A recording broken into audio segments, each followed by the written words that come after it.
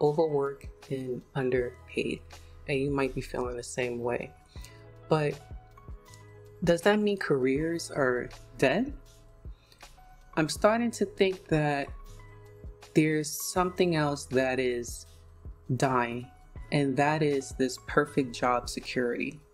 So what I want to talk about today is, if careers are dead and job security is a thing of the past, then what's the answer? You know what? One thing that I see that's still alive and well, and you might know where I'm going with this, are contract jobs. Tell me the last time you went looking for a job on LinkedIn or Indeed, and how many jobs were contract jobs? I remember when I started my career change to break into tech, I kept seeing a lot of contract jobs, and I just overlooked it because you've probably heard this before. There's no job security. Sometimes the pay is low. There's no promotional opportunities. You can be fired at any time.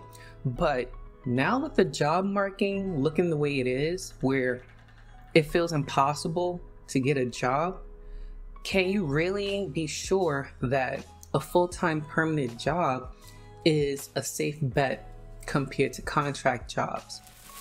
Now, hear me out. Before you say, oh, hell no, I'm not doing no contract job.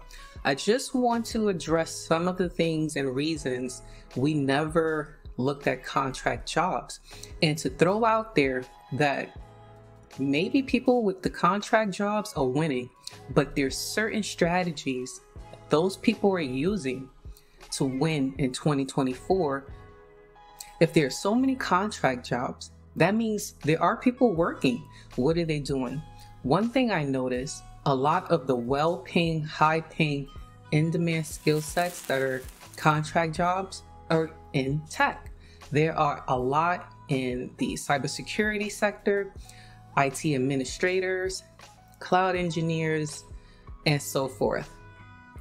So maybe there can be a good reason to consider a contract job. Now, I know you're thinking, but what about the health insurance? And what about investing for your retirement? Well, think about this.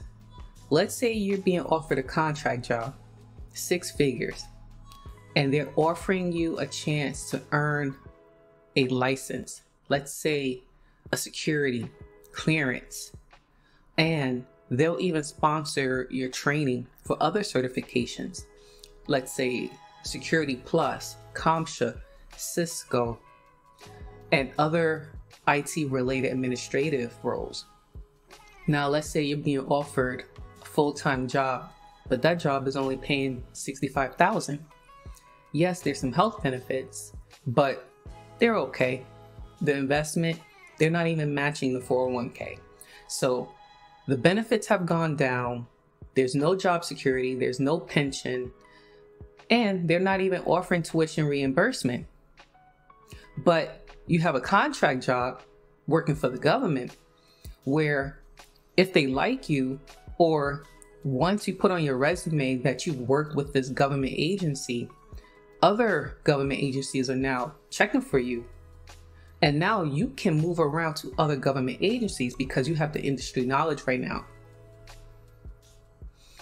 It's starting to become kind of hard to justify throwing contract jobs out the window for a permanent job when these companies now are posting so many garbage jobs.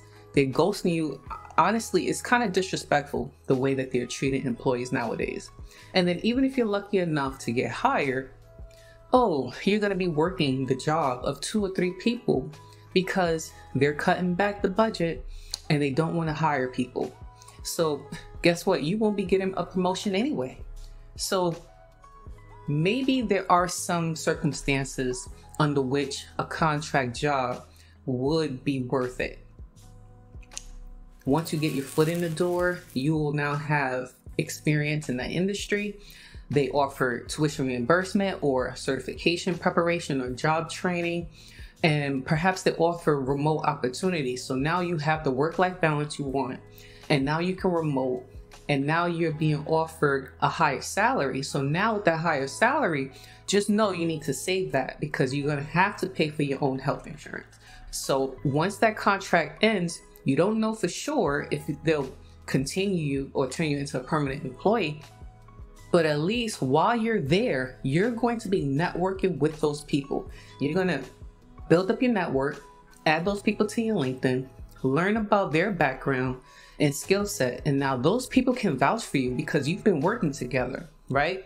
So tell me about those parameters. Tell me how you feel about those options.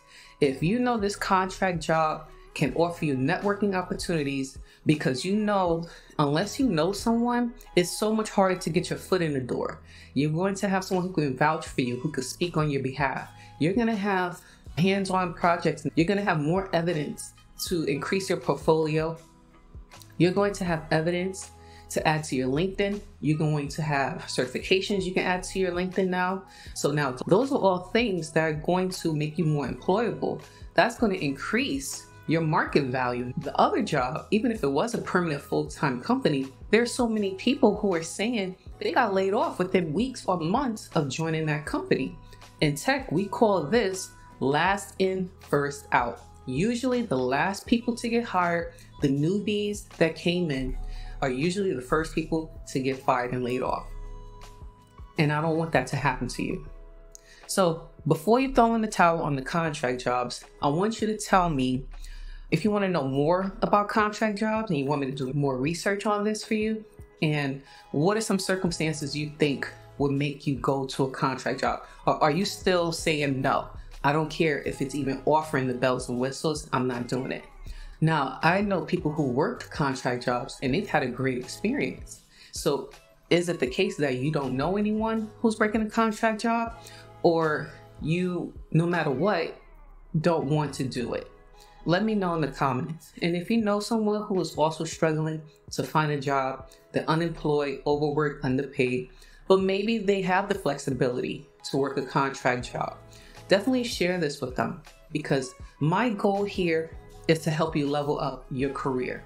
And we're going to use all of the available resources, including tech and AI, to help you reach your goals.